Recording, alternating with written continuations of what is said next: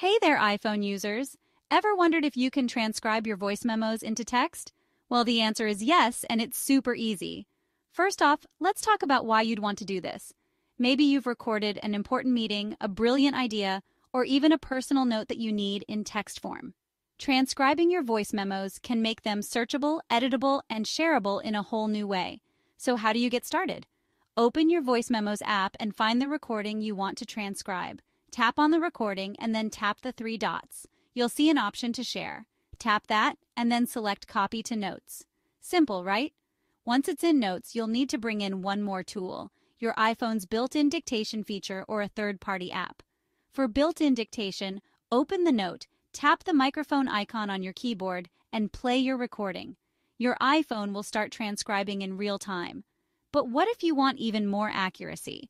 There are plenty of third-party apps like Otter.ai or Rev that specialize in transcription. Just upload your voice memo to these apps and they'll handle the rest. They often come with added features like speaker identification and timestamps. One more quick tip: make sure your recordings are as clear as possible. Background noise can mess up your transcription accuracy, so try to record in a quiet space. And there you have it. Transcribing your iPhone voice memos is not just possible, but also pretty straightforward. Whether you use built-in features or third-party apps, you've got plenty of options. Thanks for watching, and don't forget to like and subscribe for more handy tech tips. Catch you in the next video.